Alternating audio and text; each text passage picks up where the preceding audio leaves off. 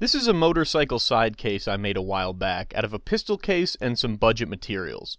Before I made this, I spent a lot of time exploring possible storage containers that motorcycle luggage could be made of. One suggestion that came up over and over again was ammunition cans. And it's easy to see why. An ammo can is very well suited for the job. They're durable, weatherproof, top-loading, and most importantly, dirt cheap. In the end, I decided against using ammo cans and decided on this pistol case instead, but now I'd like to revisit the idea of using ammo cans. I'm interested in both how they'd perform as motorcycle luggage and how much sweet YouTube clout I could gain from that. So in this video, I'm going to show you how to make a pair of ammo can side cases on the cheap using only simple tools. There's no welding required this time. Before I can do that, we need to get our materials. So it's time to go to the big store where they sell guns that shoot beef jerky.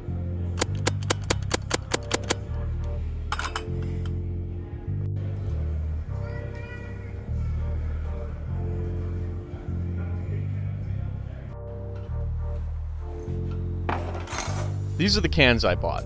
They're a bit smaller than what I wanted, but they're also the only metal ones I could find at Hickmart. Realistically, any size can will work just as good. In addition to the ammo cans, here's the other materials I used. This is a set of universal hard luggage mounting brackets. They cost me $35 Canadian and can be found on any major e-commerce site. eBay, Amazon, AliExpress, whatever. An advanced DIYer could make these out of scrap metal, but if that sounds too hard, just buy them. This is a bunch of random foam that I'm going to use for inner padding. If you don't care about padding, this is totally optional. It also doesn't need to be foam. It could be fabric. Anything soft will work. Fill them with packing peanuts for all I care. You also need some small hardware for mounting the cans to the brackets. This is the stuff that came with my mounting brackets. It's basically just 10mm nuts, bolts, and washers. You'll also need the correct size bolts for your motorcycle's luggage mounts. On my bike, I also require a bunch of washers as well. I'll explain why in a minute, but depending on your bike, these might be optional. Lastly, make sure you have some rubber washers handy. And that's everything we're going to need in terms of materials. Let's start turning this pile of junk into something useful. I started out by mocking up the mounting brackets on my bike. On this machine, the brackets need to be spaced away from the frame, which is where the washers come in. To complicate things, the two brackets need to be spaced out by different amounts.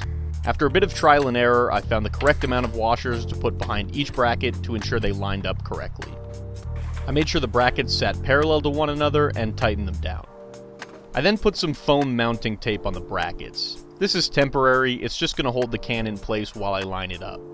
Making sure to keep the can level, I eyeballed a good mounting position and stuck it to the brackets.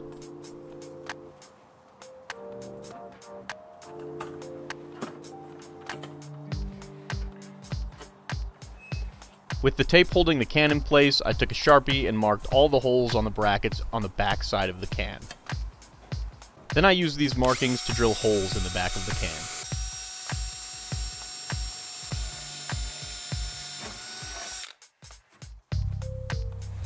Since this bike is symmetrical, there's no need to go through all the hassle of mocking everything up on the other side of the bike for the other can.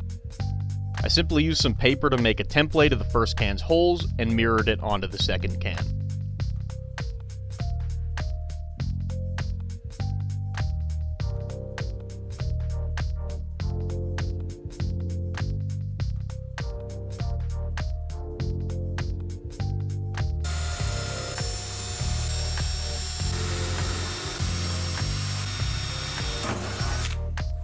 And with that, we are more or less done worrying about mounting until it's time for final assembly.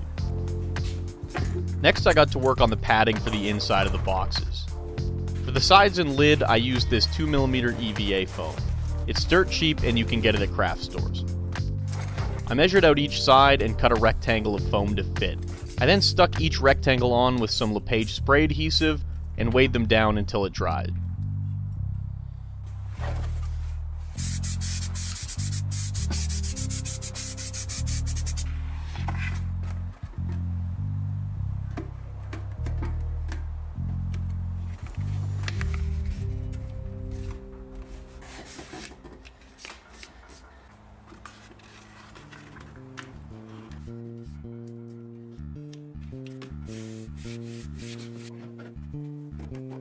I don't do free advertising, so I'd like to take this opportunity to say that Pabst is a terrible beer, and you shouldn't buy it.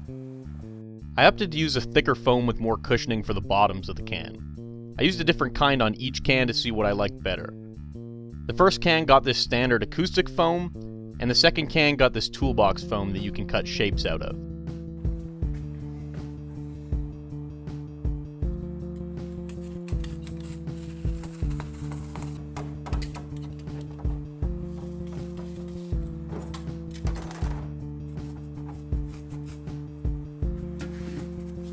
I didn't glue the bottom foam down, so I can change it out as I see fit.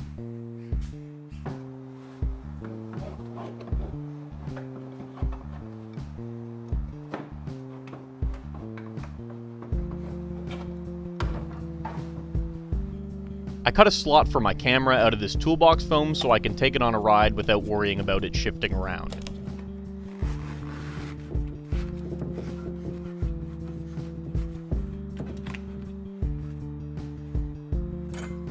Now that the cans themselves are done, it's time to attach them to the mounting brackets. Since I covered the holes in foam, I had to punch them back out with a screwdriver. Attaching the brackets was as simple as bolting them together with M10 hardware. I included a rubber washer between the can and the bracket that will both seal off the hole and dampen vibration. You can see here that the brackets are a bit long for the cans I chose. I could cut these shorter so they don't overhang, but I chose to keep them long, so if I wanted to, I could reuse them on larger luggage.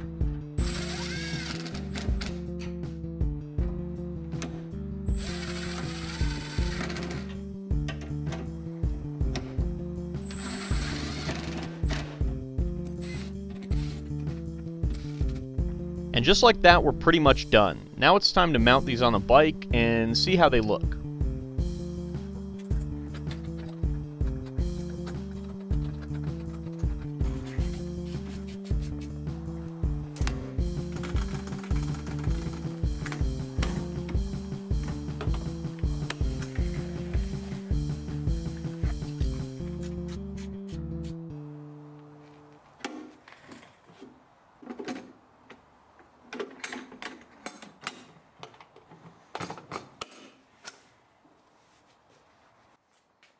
Overall, I think these turned out great.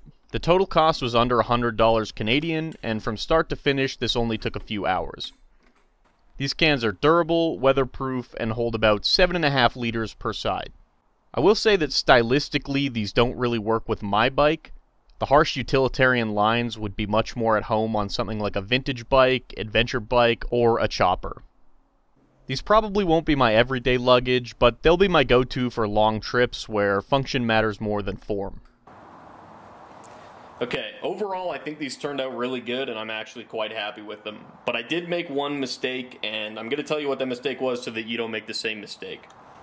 On these ammo cans, and I'm assuming other kinds of ammo cans, you can remove the lid by sliding it sideways.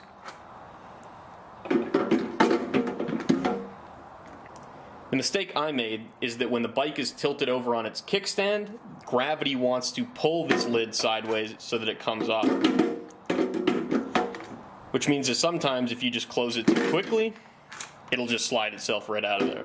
It's not the world's biggest deal. I'll probably just modify these hinges a little bit so that the lid isn't removable at all, but it's something you should be aware of. Make sure that gravity is holding your lid in place and not actively trying to remove it.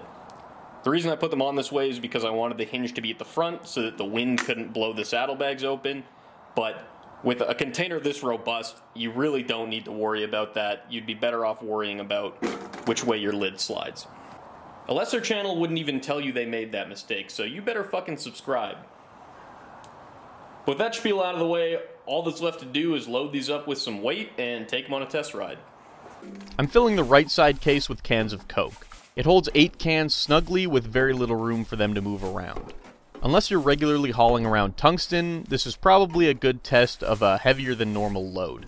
In the left can, I'm going to put my camera to see how it copes with precious cargo, as well as all of the everyday stuff I'd ride with anyways.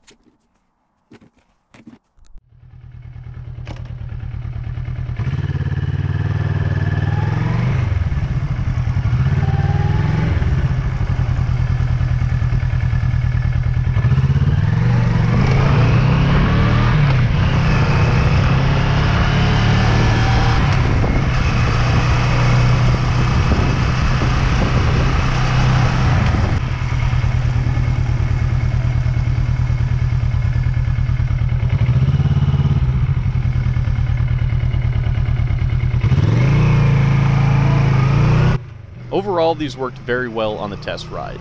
The foam kept all the contents safe, and I didn't feel like I needed to worry about them at speed. You can see in the clips that they do jiggle around a little because there's flex in the Chinesium mounting brackets. I'm not very concerned by this. I don't think it's actually a structural issue, but I'll probably go back and add a gusset in there to keep them rigid. That's all for this time. If you like this video, be sure to subscribe, and as usual, if you have any thoughts on how I could have done this better, keep them to yourself.